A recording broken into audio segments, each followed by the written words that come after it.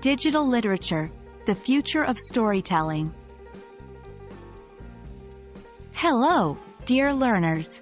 Today, we are venturing into a captivating facet of modern culture, digital literature.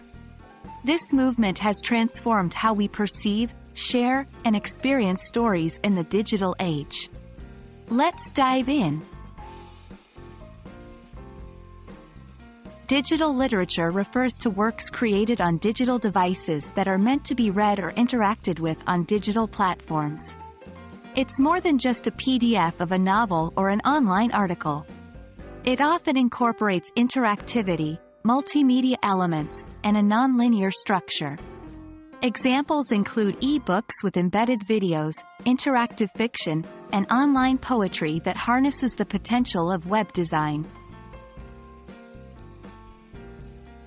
With the boom of the internet and smartphones, the way we consume literature has dramatically evolved. E-books, for instance, allowed us to carry entire libraries in our pockets. Platforms like Wattpad gave budding authors a global audience. More than just convenience, the digital shift brought about new literary forms. Hypertext stories, where readers choose their path, became popular, offering a dynamic reading experience. Interactivity.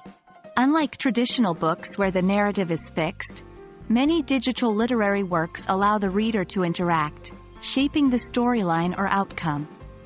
Multimedia integration. Sound, video, animation, and graphics play integral roles in many digital literary pieces, enhancing the experience. Fluidity. The non-static nature of digital media means literature can be frequently updated, edited, or expanded upon. Accessibility. Available to anyone with an internet connection, digital literature is democratizing the world of storytelling. While some purists believe that digital literature is diluting the essence of traditional reading, others argue that it's merely an evolution.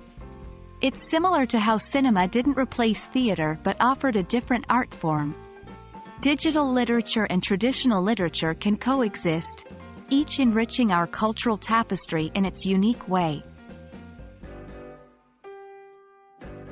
Digital literature is redefining boundaries and broadening our understanding of storytelling.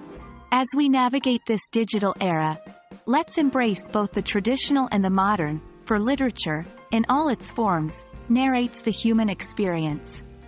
We hope this insight into digital literature enriches your journey in English language learning and cultural understanding. Happy reading and exploring!